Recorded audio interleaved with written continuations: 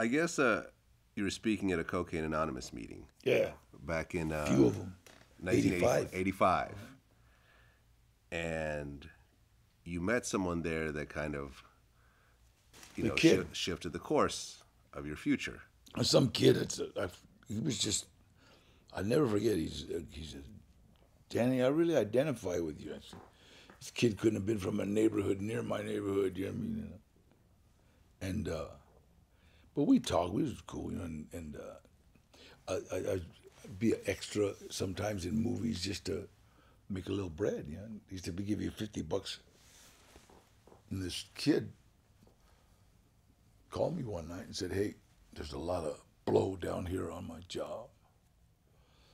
Can you come down and hang out? And I said, yeah. So I went down, and it was the movie set of a movie called Runaway Train with Jon Voight and Eric Roberts. And I'd been on there before, I just wasn't working that day. And he said,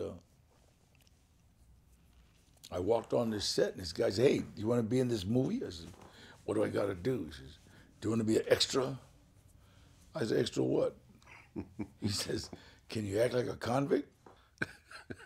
So I'll give it a shot. It's kind of funny. It's almost like, this is your life, Took off my shirt. I got that big tattoo on my chest. I'll never forget. That guy goes like this. He goes, wait a minute. He goes, I'm thinking, what kind of stupid gang sign is that? I'm thinking, I give him a P. Fuck you. I'm fucking going. And he said, leave your shirt off. So I'm standing there. This guy comes over. I know this guy. And it was for me. He said, hey, you're Danny Trejo. I go, yeah. He says, Danny, I saw you win the lightweight and the welterweight title up in Quentin.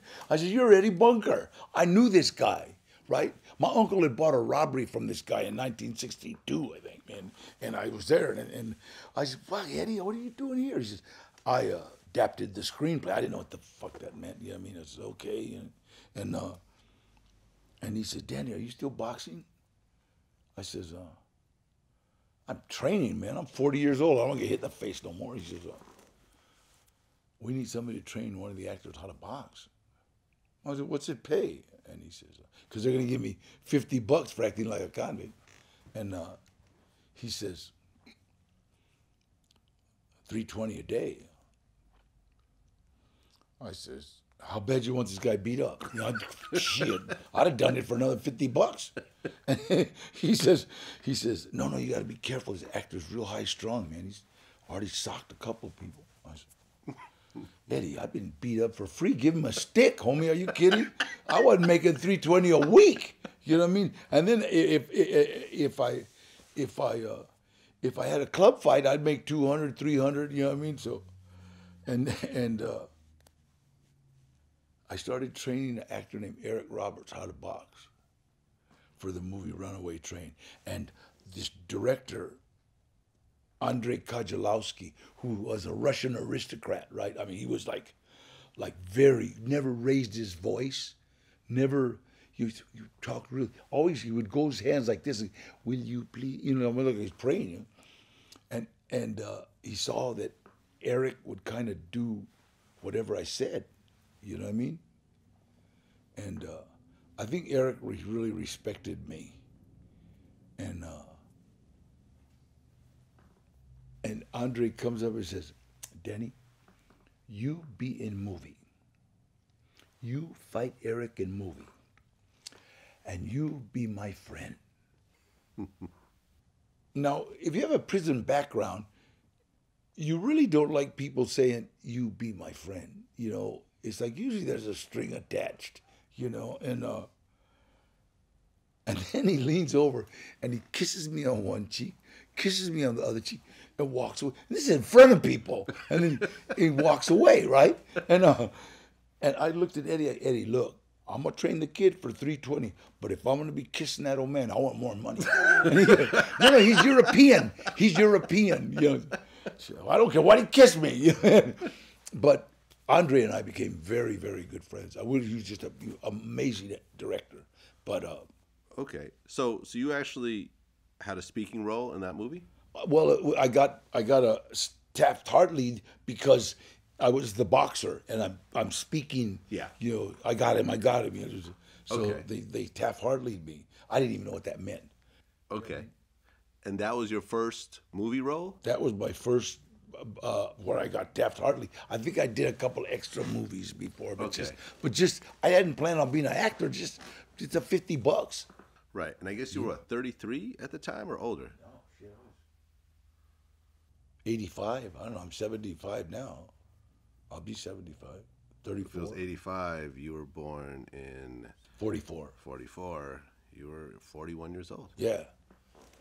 Wow. You know, you see these guys who have been acting in plays since they were 12 years old and, you know, went to film school and all this stuff. You had none of this. And now Well, you're... actually, I was in San Quentin Drama Arts. That's Okay. All right. You got something. You got a little something. Where did you get your training? That shit. Stand on that yard, knowing there's a riot coming. You got 4 inches of steel in your belt, and waiting to stab some. You're picking who you're going to stab, and it's like, try to not to act scared. Okay. The movie role started to come after that? Yeah, but you know what? It's like I played like inmate number 1, or bad guy number 1, or killer number 1, or tattooed guy number. You know, I always had these, but the director would see me, and I was SAG, so he would say a line, you know. So that's where I got my training. Really, the first 5 years of my career, I'd say like, or I kill that son of a bitch, and that's wow, that was perfect. You know, he loved the way I said it. I said, I've said it before, you know. So it's like you know.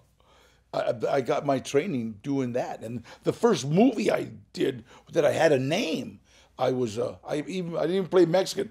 I was Art Sanella. I was an Italian in Death Wish 4 with Charles Bronson, Okay. and I made friends with Charlie. And he 6 months later he called me in another movie called Forbidden Subject. Right, yeah, I'm looking. That was in 87. Yeah, me and my best friend George Perry. We were both. And we had both had speaking roles. Okay. And it seemed like at that point, you just kept getting role after role after role. Like I'm looking, you did Bulletproof in 88. That was with Gary Busey. Yeah, I was in, I think, every bad guy movie made. Right. And you were Lock Up with Sylvester Stallone. Cage with Lou Ferrigno. He was awesome. I love Lou. Hulk. I swear to God, Lou Ferrigno, hey, he could have beat Schwarzenegger in Mr. Universe, but Schwarzenegger was full of steroids. You know what I mean? And Lou didn't. Stallone, I mean, everybody knows it. Arnold perfected the use of steroids in bodybuilding. That's why he killed everybody. Okay. And you just kept getting role. Like, I mean, I'm looking at this from 85 is damn near every year. You got a few movies. Yeah. A few. Yeah, but you know what? I got to tell you something that I learned real early, man. Every hand you refuse to shake on the way up is going to be connected to the ass you're going to kiss on the way down. And a lot of those movies, they're like student films, and they're first-time directors that they paid me a lunch. Or they, hey, so, and I love doing that because they're all labors of love, and they hawk some of Mama's jewelry to make the movie, you know what I mean? So if they could get me, they got a little more money or something. So, and then you were in Blood In, Blood Out. That was the one. In 93. Was that the big one? That was the big one for the day, yeah. For that time. And that made me a Geronimo in the Mexican-American community, you know what I mean? Yeah. Yeah. Okay. And that one, they compared that to the other one, and they liked this one better simply because we didn't disrespect anybody. You're talking about American Me. Yeah. Yeah. No, Blood In, Blood Out was an all-time classic. The all-time still. All-time classic. And you still hear about Blood In, Blood Out. You don't hear about American Me. Yeah. And every time you do, Eddie almost, oh no. Had you run into Edward James almost afterwards? Yeah, he was scared of me for a long time. He won't admit it, but he wouldn't get close to me. Okay. And then just one day I just walked up to him and turned pale. I said, hey, Eddie, what's up? Hey,